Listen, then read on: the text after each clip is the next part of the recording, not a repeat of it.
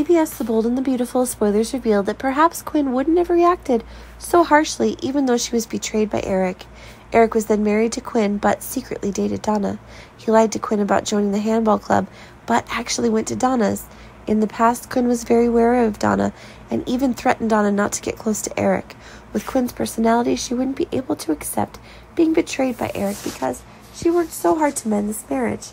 But Quinn's attitude is much different because that's how she finds her true love. Fans feared Quinn would start a fight with Donna after learning of her affair with Eric. But fortunately, Quinn realized this was going to happen sooner or later.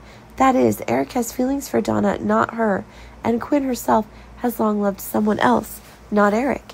Anyway, Quinn is now Carter after Eric encouraged her to confess to him. Quinn and Donna confront each other, but everything turns out to be peaceful. Then they will continue to live peacefully as if nothing happened. It seems that lately the three Logan sisters have a lot of problems to deal with. Most of them are related to romance. First, Donna, who's in a relationship with Eric. Although he is a married man, Donna still accepts being a woman in the dark. Also happy for Donna that Eric has finally decided to end his marriage to Quinn and give Donna an official status. Brooke and Ridge had a disagreement, but in the end the two got back together. They are in the process of rebuilding their feelings like they were in the beginning. I hope that after this storm is over, the two of you can get to know each other better. The most concerned right now is probably Katie. She's still alone. Katie and Bill have had arguments in the past, but until now, they still can't talk to each other normally. Perhaps Katie could not accept the mistakes that Bill made. Even if the two of them have a child together, Katie accepts to raise the baby alone, not wanting to contact Bill.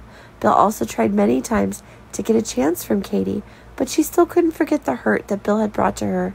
Looks like Katie will need some time to calm down. That way she could think about giving Bill another chance. Bill currently lives alone, so Wyatt and Liam are also extremely worried. At Bill's age, at least he must have a wife or friends by his side to reduce loneliness. But what Wyatt and Liam don't know how to deal with is that Bill doesn't have anyone he can talk to and keep company with.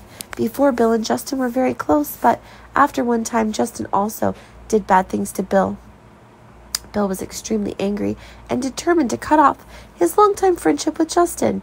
Now what Wyatt and Liam need to think about is helping their father out of his lonely situation.